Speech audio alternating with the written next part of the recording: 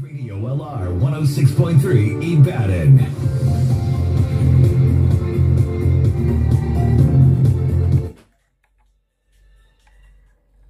Good evening. This is the World News on Lead Radio 106.3. First, let's take a look at the headlines. On the local scene, Inspector General of Police confirms Oluwatife as 25th Force Public Relations Officer. Afe Babalola calls for interim government in place of 2023 elections. On the foreign scene, protest resumes in Sri Lanka over fuel price hike. In sport, Cristiano Ronaldo to miss Liverpool game after death of newborn son. I am Oluwatife Salami. Now the news in detail.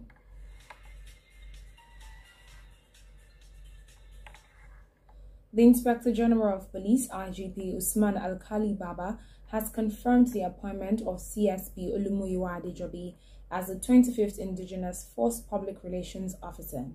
Admin Officer, Force Public Relations Department, SP Anjuguri Jesse Manza, made this known in a statement released today.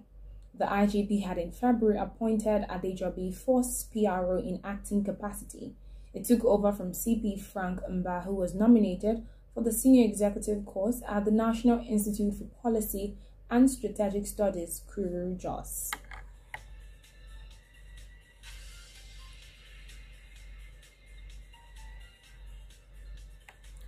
Legal luminary Afe Babalola says Nigeria should suspend plans for the 2023 general elections and opt for a strong gap interim government.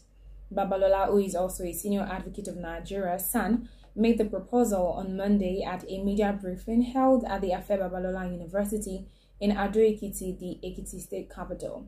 It raised fears that using the current constitution to conduct another election in Nigeria would only produce the faulty leadership and system being experienced in the country. In a bid to prevent Nigeria from slipping into such situation, the legal icon stressed that a new constitution has become an urgent need.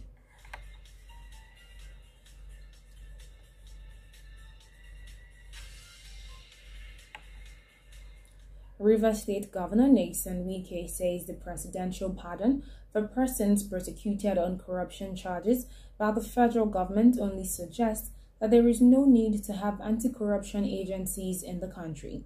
He believes the Economic and Financial Crimes Commission, EFCC, and the Independent Corrupt Practices Commission, ICPC, has been made to suffer an embarrassment as the pardon has made them irrelevant. The governor stated this on Monday while addressing delegates of the People's Democratic Party, PDP, in Kano State, as part of his ongoing consultation ahead of the party's presidential primary. He was reacting to the pardon granted to former governors Jolly Enyame of Taraba State and Joshua Dariye of Plateau State by the Council of State last week.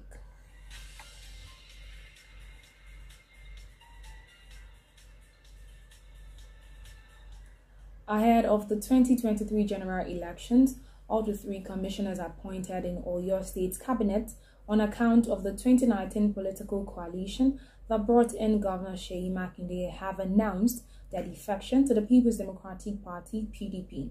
Special assistants appointed into local government positions from the African Democratic Congress, ADC, said that their decision to pitch tent with the People's Democratic Party, PDP, in the state was as a result of Governor Makinde's fidelity to the promises made to the coalition.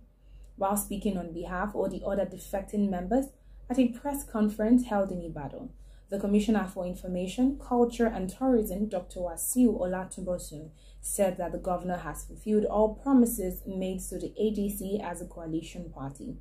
A statement by the Chief Press Secretary to Governor Makinde quoted the appointees as saying that the decision was aimed at ensuring the success of the governor's second-term aspiration.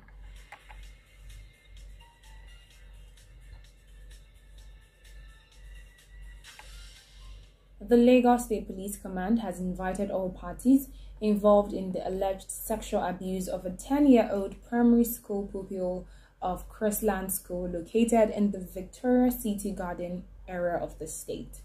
The Lagos State Police Public Relations Officer Benjamin Ondayen, told reporters today that all parties involved in the matter have been directed to report today to the State Criminal Investigation Department, Manti.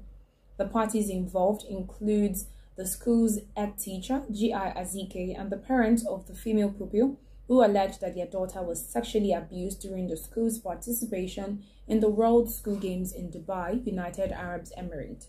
Though the school management said the female pupil was among 76 pupils that represented the school at the Dubai event, which was held between March 8 and 14, 2022, it said the allegation of rape was false.